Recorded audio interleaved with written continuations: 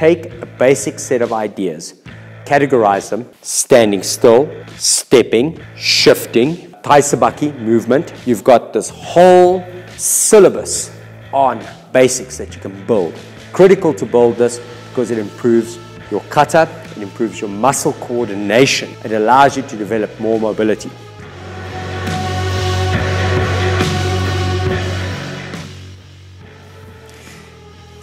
Onegaishimasu. Welcome back to the Goju Karate Center. So, today's class, I stole some of the ideas. Right, so without further ado, we're going to be doing basics in preparation for trying to elevate the general standard in your dojo, and basics for various grades and ideas and concerns that instructors may have in terms of how to do certain basics.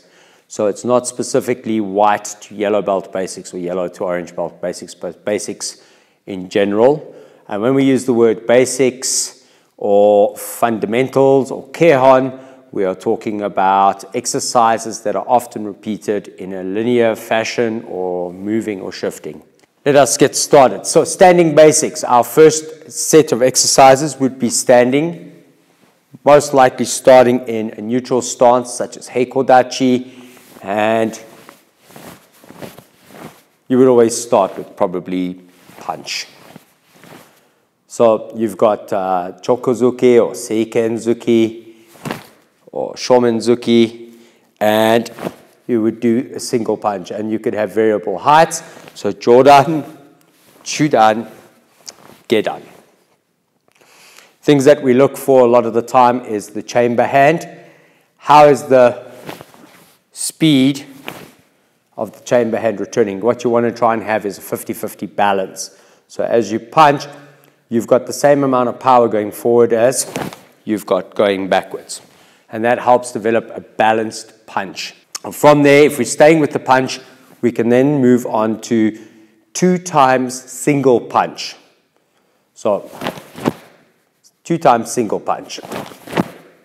Okay, trying to encourage hip movement and getting people used to doing repetition. Okay, then we can have double punch, where the first one is often basically complete and the second one gets 5. There's less focus on the end point. Thereafter, we can have triple punch. So 3 times single punch would be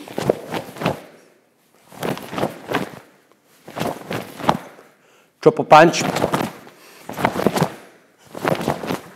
So you're trying to build a set of muscle memory exercises, and you've got to go from one to the next to help develop good muscle strength. Obviously, all the punching is meaningless if it is not executed against something harder than fresh air. So ideally, sponge, pad, punch bag, makiwara, to help condition the joints systematically. Please go look at my video on Introduction to Makiwara to get an idea of what we're doing with this. We can then move from neutral to a stance. And you could use any stance for basics. So you could do single punches. And now what's happening is you're starting to encourage a little bit of rotation off the hip joints, which is better. So we can use sanchendachi, oizukis, and gyakuzukis at various levels to help develop. And the same thing in zenkutsudachi. Shikodachi becomes a little bit different because if I'm on a 45 in terms of partner work later down the track, I'm more than likely going to be between here and here. So, but it's very impractical to do this other than in a class setting to build spirit. Okay, so you often see students in the dojo. This exercise is to develop your fighting spirit, your ki, your team spirit, as well as your leg strength. Cat stance, same thing. So all of these are static. So in doing your basics, neutral, then favoring one leg, and then obviously you would repeat and change legs. You're trying to build a static position. Punches like the jab, kizame zuki, can also be practiced, as well as the natural extension of punches would be maybe nukite, palm strike, because all of these have the same kind of trajectory and the arms doing the same basic movement. What would often happen is you would have standing, stance, and then you will start with stepping. And the moment we get into stepping, what tends to happen is we tend to build very, very basic, and then either our students don't do enough time doing basics, or they do so much basics that they don't learn anything else, and you've got to find the balance. And this is the tricky part about being a good teacher and being a true sensei. And I'm going to say this from a point of view of being an academically trained teacher, which I would consider a true teacher, because that's your vocation, it's your job, it's your livelihood. You have a different sense of the necessity to create an environment that is 100% conducive to learning and growth. Sometimes the dojo cannot be this. Sometimes the dojo has to be a place where everybody is surviving, and other times the dojo has to be a place where everybody is coming to learn and everybody is comfortable learning. And it changes, it ebbs and it flows. And knowing when and how much to do is the critical part of finding the balance between the magic and the science. Right, so I'm covering the science, but you've got to balance out the magic, okay? The volumes. So stepping, well, what is very common, it would be like Sanchen Dutch, and you would just step and punch. There would be various ways of stepping. So typical of OGKK would be a more direct kind of step and the punch following afterwards. And if you were retreating or moving backwards and doing a blocking technique, you would then have the foot coming in and out. Now, typically what we see there is that we're starting to get into a prescribed section of work like sanbon kumite, sanbon zuki kumite, and sandangi. These are fantastic as a starting point, but what you need to do is you need to use them as a place to work from. So this builds a stepping basic program. Typically in sanbon kumite, you would do maybe 3 or 6 repetitions. So I would do Jordan 3 times or 6 times. So I'll do another 2. There we go, to 6, backwards.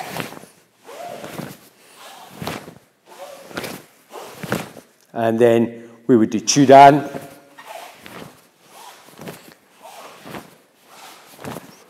Six and backwards.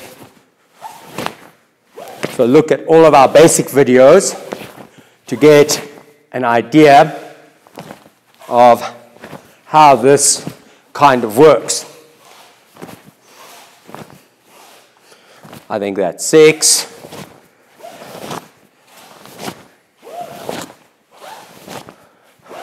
Actually, I did 7.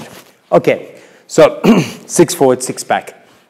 And you've got the first tier. And then you would repeat that entire process, and you would go through long stance. So you would be long stance, 1, 2, and I'm just going to say that would 3 or 6, and then backwards, 1, 2, 3. And we'd go through the next level, and the same thing on backwards, and then gedan, and backwards.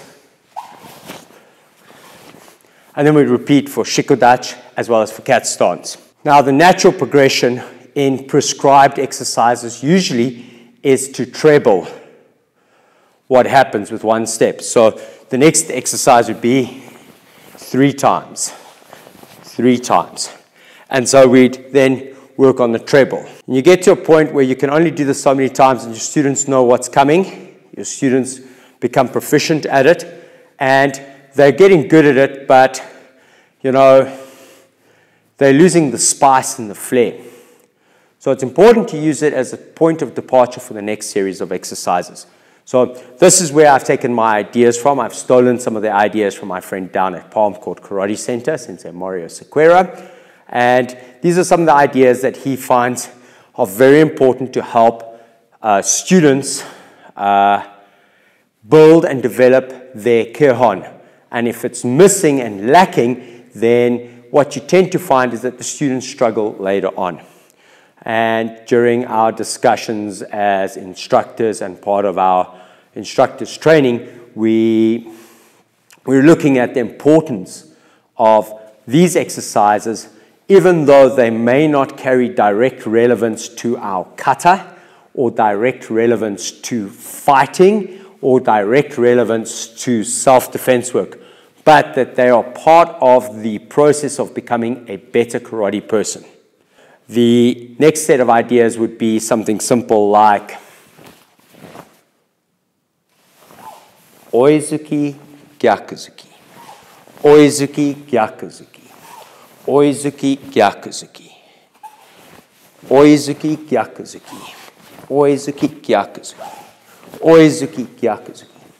So first and probably the most important thing for students to start learning the difference of is this idea of punch, punch, and on the next count, resetting and reusing that hand.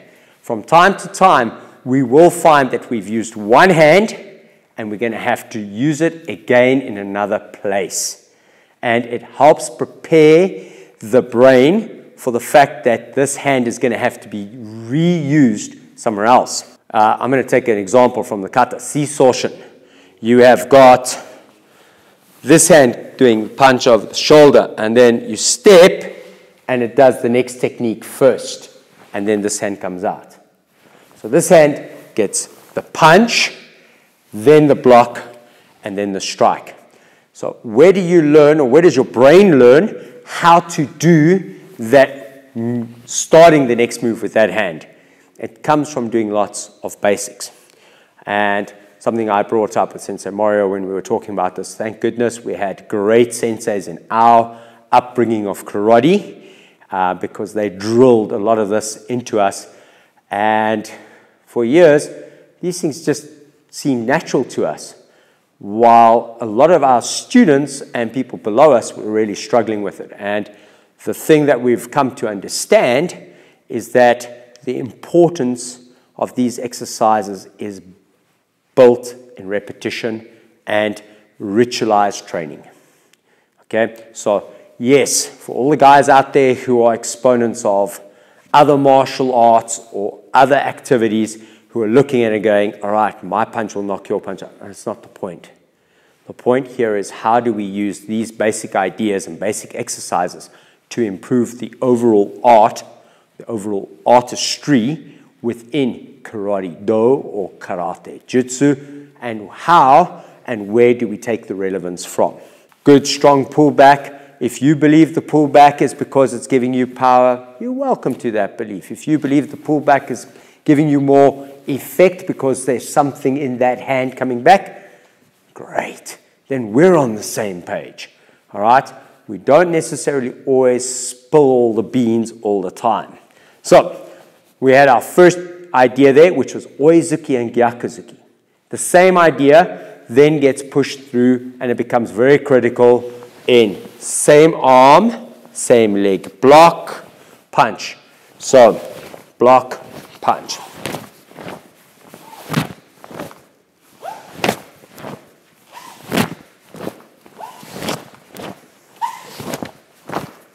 So this idea of just block, counter, block, punch. And yeah, it looks so, it's like, why do you do that? You know, now some people might say, well, it looks like you're just practicing gyakuzuki for sport. Please note, Sanchin. Oh, it's there again. All right. And if you wanted to, Sisoshin, Sansuru, Seisan, Superumpe, and Tensho. This idea of blocking and holding with one hand, it comes from our most important basic katas. So we take it from there. Yes, you can take it from a heian or a Fuku kata. All right? I know somebody's going to be saying blasphemy. But yeah, it is built, it is part of good common basics. So our first step after we step away from a lot of the prescribed kihon that you see like sanbon and sanbon zuki and sandangi would be now to start escalating.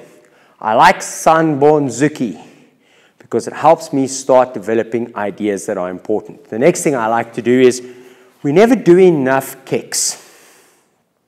And the problem with having a look at gradings of our students, especially the last 2 or 3 years when we've noticed there has been a consistent issue with the ability to kick. And that is not lack of student ability only. That is a lot to do with not getting down to teaching and working and drilling and ritualizing the difficult topic and content called kicks. So it's important for students to practice kicking, both against fresh air to get an idea of the concept and then against something tangible again. The bag, the focus pad, the paddle, these all become critical parts of our training so that we become more proficient at what we're doing. Okay, so just kicking, let's say Maegeri, and then going back, front foot kick, back, front foot kick, back. And what I would do would be run through the stances again so that I am working consistently on two things. In this case, stance as well as the kick. And it might not seem like much, but that rotation, that kick, rotation is critical. Going backwards, kick and back, kick and back. And you can apply this through all the kicks. Maegeri, here's a geri, Kansetsu geri are for purest Goju, the kicks that appear in the majority of our kata. And thereafter, Maitobi geri and maybe a crescent kick, Kikato geri. But it's also important to practice the kicks that don't occur in Goju kata. Kicks like Mawashi geri. Now, it does not have to be a Jodan Mawashi geri. If your student is 60 years old, teach them to kick a good Gedan Mawashi geri for the knee. If your student is a little bit younger and a little bit more supple, get them to kick for the ribs. If they're very young and supple and flexible and they've got all the ability and the understanding of the pivot, then maybe teach them Jodan. And as they grow older, the kick will come down. All right? But the idea of a good roundhouse kick. I'm doing a particular type of roundhouse kick now, emphasizing the hinging motion and the pickup from the ground and kicking around. So this may not be everybody's cup of tea. I'm also trying to kick with the ball of my foot and bring my foot down. I don't like kicking and landing in my original position because of the load on the support leg. You've pivoted one way, and if you're kicking a little bit more seriously, something hard, what's going to happen when you try and pull it back? You're putting a lot of load on the joints and the ligaments to retrieve that foot, and you're going to end up hurting that leg. I would rather err on the side of kicking and stepping down, and that way you can always work on super controlled kick with a touch or a tip or a tap, or if you really had to, a kick that will follow through, maybe 1 foot, and then allow you to put down and still not have lost too much position, which helps if you're trying to do something that's a little bit more full contact orientated. Okay, so the roundhouse kick, I'm going to go through the center for the side kick. Now, I don't think that there is a difference between a thrusting side kick and a side kick. But I do believe that a snapping side kick where you're trying to raise the leg up is not great for your body. I don't think the body is meant to bend that way. So I have I do Goju. It doesn't occur in any of my kata. It doesn't really occur in my basics, so I don't really have to do it. But if you're a Shotokan exponent and your sensei is asking you to do this, well, you have to do as your sensei says, theoretically. But please always consider the longevity of your joints, your knees, and your hips. So from here, trying to kick in a straight line, I'm going to bring my leg up. I'm going to get to the same position, drive my foot forward, and then drop back down. And the idea is kick and drive, and try kick with the heel and the underside of the foot. I'm not a fan of this kicking with the blade of the foot that you see. It's putting the foot in an unrealistic plane. And when you hit something, it might get damaged. It's quite possible to turn the foot like that for a kansetsu geri, but I err on trying to kick with my heel all the time because my body is built and is conditioned by doing this. We don't do this very often. We can stretch this, we can develop it, but I don't think that is going to doesn't make anatomical sense. It's that simple. When you can show me how this works anatomically and suddenly gets stronger, I'll understand, but it doesn't. And if you speak to somebody who does a lot of ankle and foot surgery, they'll tell you this is where ankles get sprained and broken, etc. So kicking something really hard, chances are you're going to run an injury. We're built with this in mind. And so I like the idea that I'm kicking with my heel. And should I be kicking here, I want to kick with that heel. I want to push that heel forward. That would cover roundhouse kick, side kick.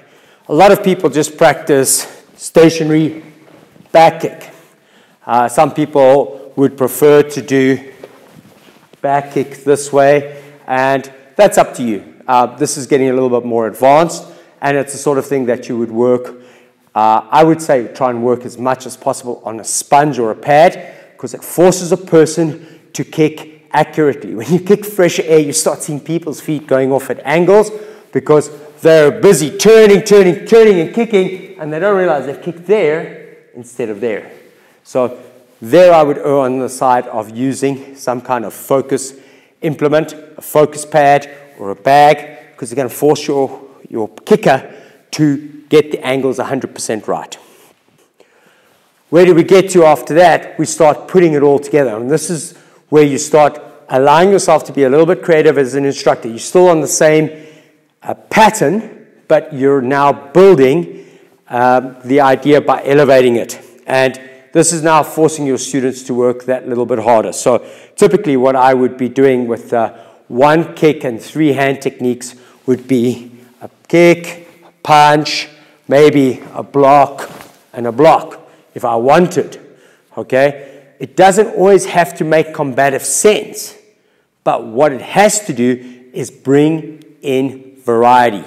Or kick, block, punch, block. And this makes it, this might be one or two tiers lower, where you're doing kick, block, punch, block. And this helps develop muscle memory. It helps the student to develop their basics, their kihon, over time. And you use all the stances. So you imagine you could do one idea, run through it, and just run through Sanchin at 3 levels, Zenkusudachi at 3 levels, Shikodachi at 3 levels, and cat stance at 3 levels. And that's a good 10 minutes of stepping basics in the dojo. Our next concept that we like to talk about is shifting basics.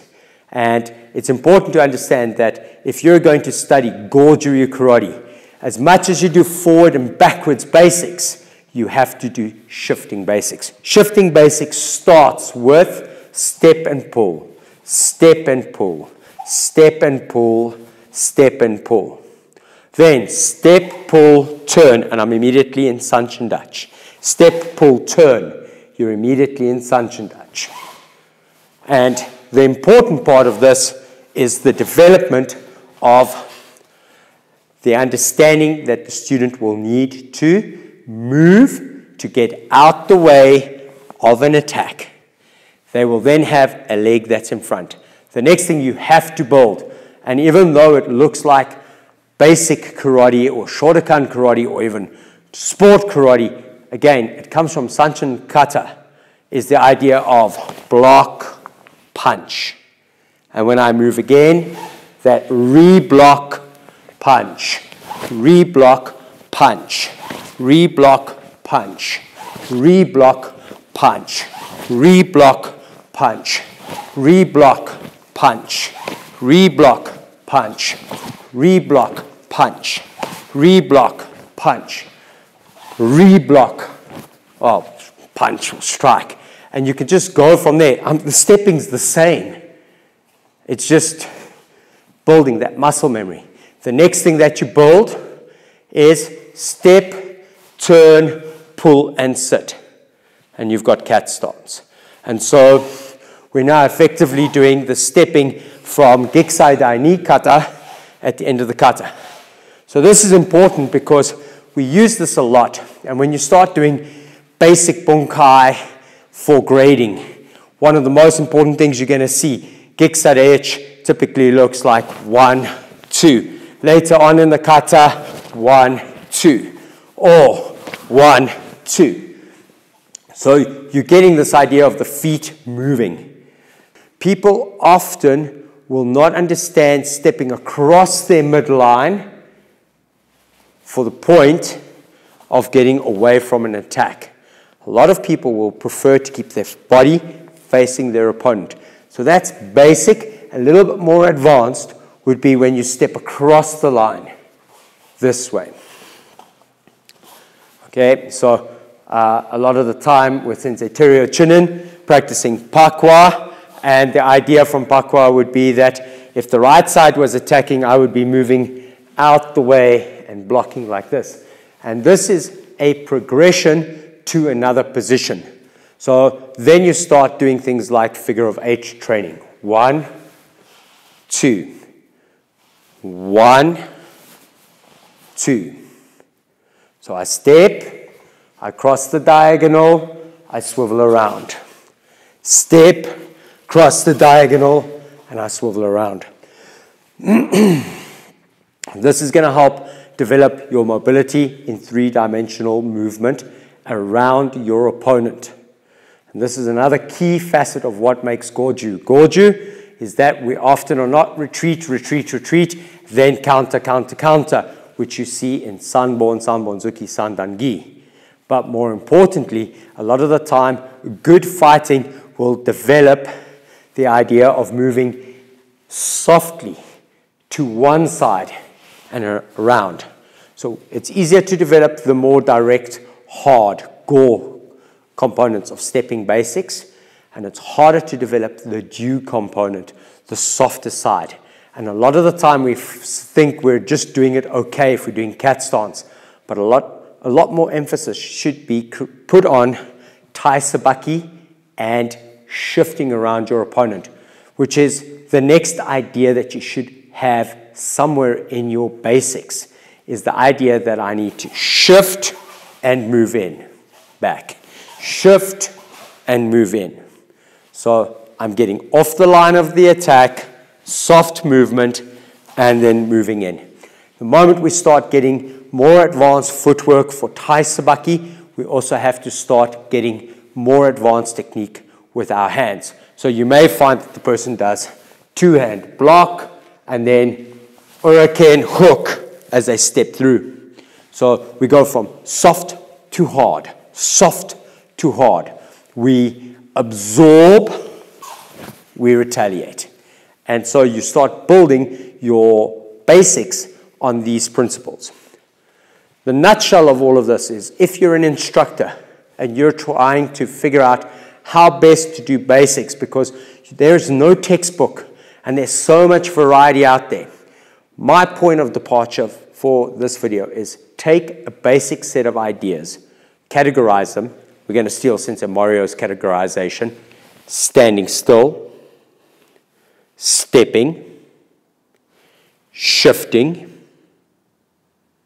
all right, Taisabaki movement, add in impact work, and add in partner work. And you've got this whole syllabus on basics that you can build. It's critical to build this because it improves your kata, it improves your muscle coordination, it allows you to develop more mobility. I'm going to leave it there for now. I think we're probably going to be creating a few more videos with a few more ideas for stepping basics, moving basics, shifting basics that would be used and can be developed by students for home training and other instructors for the idea of building a good solid system and keeping your students working hard but also thinking on their feet, because it's not always the same thing. That's it for tonight, folks. Arigato gozaimasu. Thank you very much for all the likes, the subscriptions, the comments. And yeah, if you'd like to, leave a comment. Hopefully we'll have some interesting bits available for you. Arigato gozaimasu.